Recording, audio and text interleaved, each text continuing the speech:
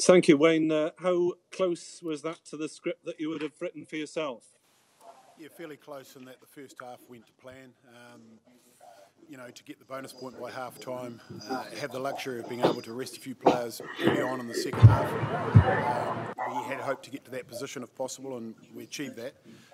What it did do is it meant that we're a little bit disjointed in that second half, and it's one of the risks that you take. So pleased at the end of the game to hold them out for the points differential as well, but certainly came for 5 and got 5, so happy with that. The health of your players, were they all fit and well coming off, or were there one or two knocks there? Yeah, the normal sort of bumps and bruises. Nothing is very serious. So that's at the first glance. So we'll see how they are again tomorrow. What about the style in which you put Italy away? That last try from Louis Rissummit in particular was something special, wasn't it?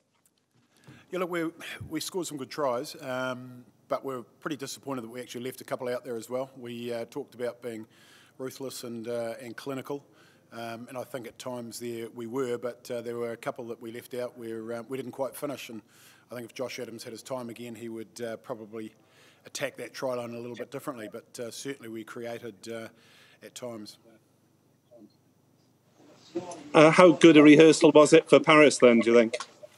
Look, I think it's a difficult one because it's a totally different opposition.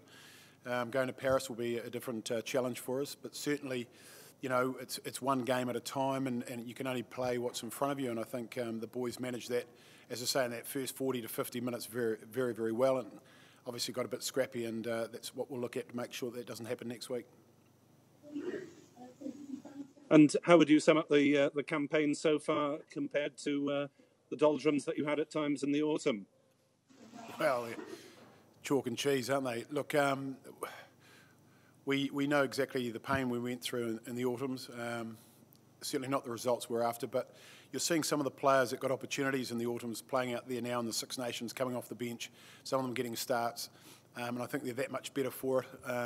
We've got a lot more depth, and we're going to have to keep building on that depth because the big prize at the end of the day is working towards the Rugby World Cup in 2023, and this championship was always going to be a line in the sand for us, and we're very pleased to be 4 from 4, obviously, with an opportunity now that we can finally talk about, and that's to try and go all the way and win 5 from 5 in a Grand Slam.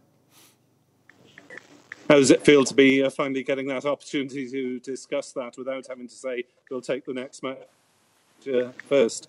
Yeah, it's very much a cliche, isn't it? But look, you have to. You just got to. If you get too far ahead of yourselves, then a game like Italy becomes a banana skin. We talked around that, and we've got a respect for the way they attack, and they're looking to move a lot more ball. So we knew that our defence would get challenged more than it has previously in matches in the Six Nations against Italy. So look, pleased to have held them to 1 try, and certainly now, look forward to talking about France.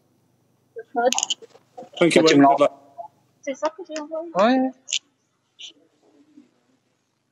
Who would like to follow up with Wayne, please? Hi, Wayne. It's Will here. How's it going? Good, thank you, Will.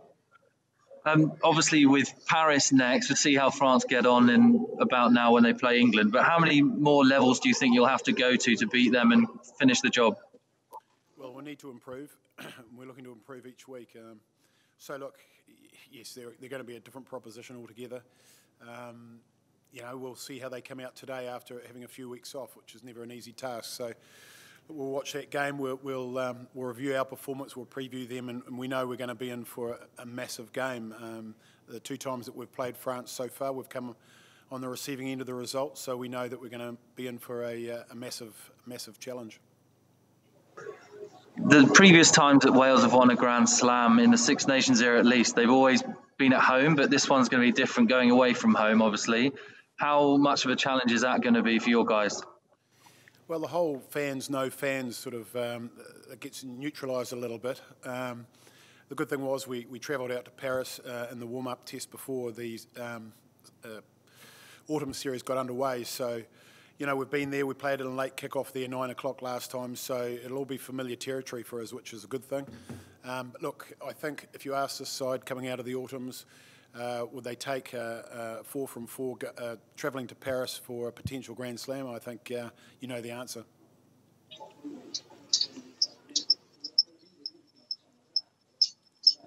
Would anybody else like to follow? On entend que des phrases. C'est un cauchemar. Hein.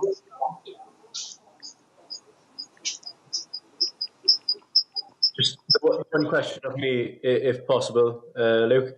Wayne, there's a stat doing the rounds on Twitter that you've now matched Wales' all-time record of Six Nation tries of 17, with obviously a game in hand. Do you think that gives a nod to the reason possibly why many people were excited by your appointment and the way that you want to play the game? Look, yeah, I wasn't aware of that stat, but certainly, you know, it's pleasing to score tries. People love seeing tries being scored, and we certainly like playing a brand of rugby where we give ourselves the opportunity to score plenty of tries. But you know, we just got to make sure that, you know, we get the balance in our game right, and that's something we've been tweaking and working on. I think, you know, you saw our intent there today. We weren't as clinical as we would have liked, but certainly the intent was there, and we just got to make sure we get our conversion rate right, and hopefully we can continue to score some more tries. Beth, please. Hi Wayne, it's Beth here. You said in the week that you didn't change many people because you wanted to try out the combinations, give them more time. How pleased were you with the combinations that went out there today? Yeah, I think to have 4 tries in the bag by half-time, we were very pleased with that part of the game. To have held Italy scoreless was also very pleasing. So we sort of achieved everything we wanted to in that half, and then that allowed us the opportunity to rest some of the bigger the big boys, if you like, George Norths, Alan Wynne-Jones, Toby Falatau's, Ken Owens, the guys that have been playing a lot of game time. So, you know, really, really pleased to have got ourselves in that position to be able to do that. We talked about how many tries you've now scored. Is this Wayne ball at its best? Is it getting there? It's probably... Stephen might want to have something to say about that too, as the attack coach. Look, it's a collective work in this group, and I think, you know, it's just a sign of what we want to do. I think we want to be very positive when we've got the ball. It was far from perfect today, but certainly the intent was there, as I said earlier. So, look, it's part of our game. We want to keep tweaking the attack and getting better and better if we can. Brilliant. Thank you very much and congrats on the win. Thank you. Matt, please. Wayne, if I could just jump in with a quick one. Was Gethin Jenkins a little bit annoyed to concede that try today?